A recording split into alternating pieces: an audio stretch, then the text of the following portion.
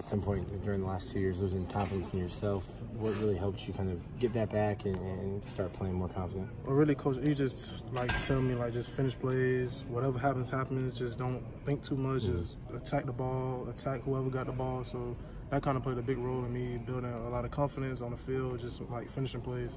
Have you gotten to the point where you're not thinking as much because you know the plays and you're able to just play faster? Yes, sir. I know the plays, so I don't really have to think about what the call. It's just me knowing the calls. I can just already position myself to where I need to be. So that's something I'm basically, yeah. Second nature to you, kind of. What'd you see from Brad in his return to the field? I believe he wanted to make plays. He wanted to help his team out. So him making a return, it was a big thing for us, so we can get our depth back and be fully strong. Covering a fumble there, just right out the gate. I mean, turnover tandem almost. Yes, sir.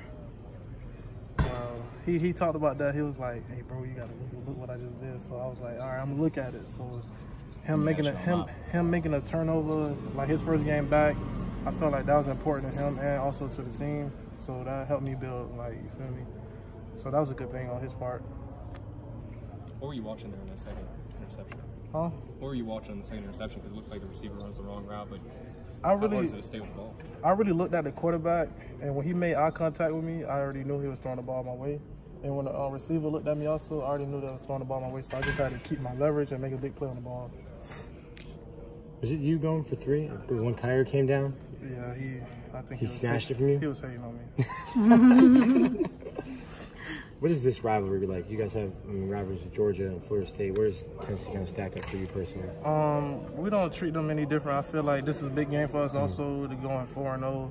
3-0 to 4-0, that's a big jump. So we just got to play it like any other game. Don't take no team for granted. So we just got to play, prepare, and just win a game. You faced both Kyle Trask and Felipe Franks under center. What is the difference between both of those quarterbacks? I don't know. Both can run the ball, both can throw. So that's really hard to say.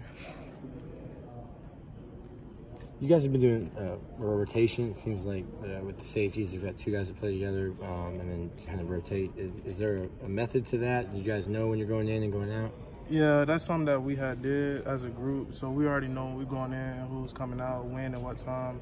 So basically the reason why we do that because we feel comfortable with all our guys playing in big time games and little time games, anything. So that's something that we chose on our part, and Coach English agreed with it. Is it set all the way through the game, or is it kind of like, hey, if somebody's playing well in the third quarter, fourth quarter, they'll just leave in the hot hand? No, it's set all through the game unless Coach forget or something to tell somebody to go in. But other than that, it's set all through the game. You ever have to tap him on the back, or any coaches? Nah, because he in the box. You guys hearing Rocky Top yet at practice? Huh? Are they playing Rocky Top yet at practice? Nah, I wasn't really paying attention to the music, so I wouldn't know.